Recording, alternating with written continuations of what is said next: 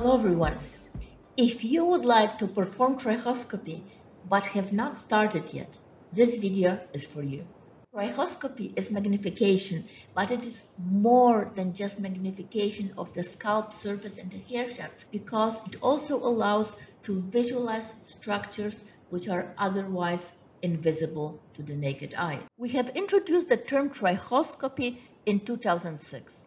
So this year it is celebrating the 15th birthday. It is not a grown-up yet, but still I really enjoy seeing how it is developing over the years. Trichoscopy can be performed with any dermoscope, either handheld or a digital video dermoscope, and I encourage everyone who is starting to start with a handheld dermoscope, because this may give you some insight for the future in which digital dermoscope you want to invest. How should we start learning trichoscopy? We have written a book, a trichoscopy book, which is 600 pages big, and I would like to discourage you to start learning trichoscopy with reading this book. I believe that trichoscopy should be learned just as a foreign language, step by step, word by word, and patient by patient. Take a dermoscope on the scalp of the patient, analyze what you see,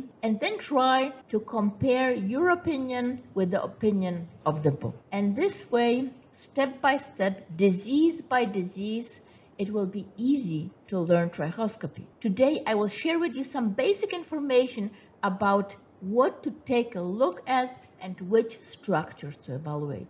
And the four major structures which we evaluate in trichoscopy are the hair shafts and the hair shaft structure, the follicular openings, and they look from the perspective of a dermoscope like dots. So they are called the dots. We look at the skin surface and also at the scalp blood vessels. In a healthy person, the hair shafts are uniform in structure and in color. You may have, in a patient who has graying hair, hairs of different colors, but a single hair shaft is always uniform in color and it is uniform in shape. This is the most well-known hair shaft structure abnormality in a patient with a hair disease. These are the exclamation mark hairs in a patient with alopecia areata. If you have a hair which is growing and then some inflammation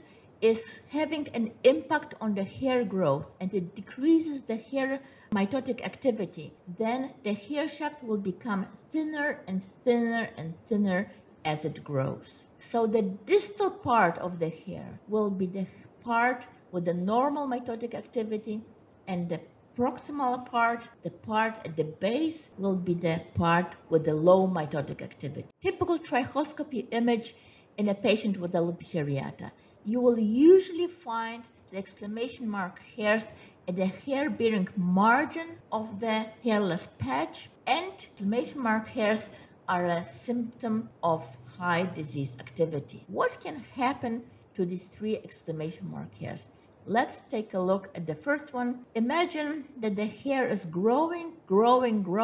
It becomes thinner and thinner and thinner until it breaks off. When it breaks off, the hair residue will be left in the hair follicle, and from the perspective of a dermoscope, it will appear like a black dot.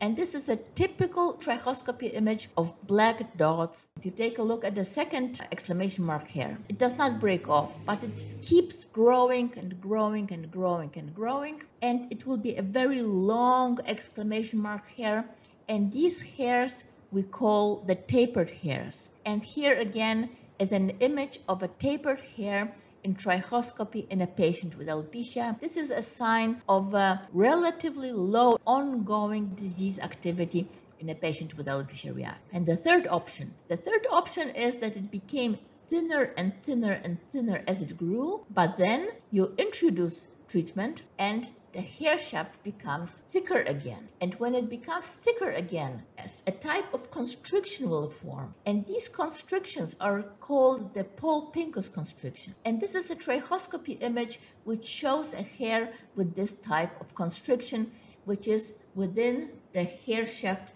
as it becomes thinner and then it becomes thicker again. And some hairs may have multiple Paul-Pincus constrictions depending on the disease activity and on the method of therapy. Exclamation mark hairs are typical for alopecia areata, but they are not specific. They are not sufficient to make the diagnosis of alopecia areata because there may be some exclamation mark hairs also in trichotillomania and also in some other diseases, especially in toxic alopecia or chemotherapy-induced alopecia.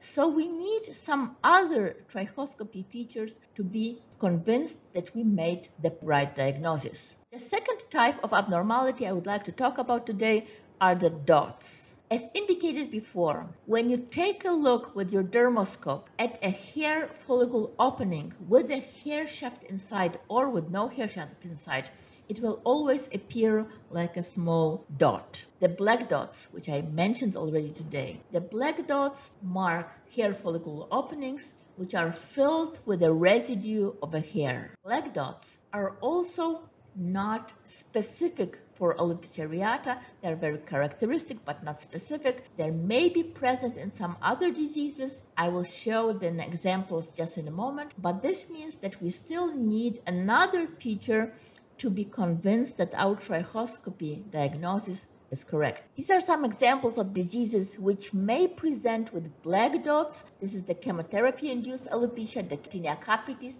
trichotillomania.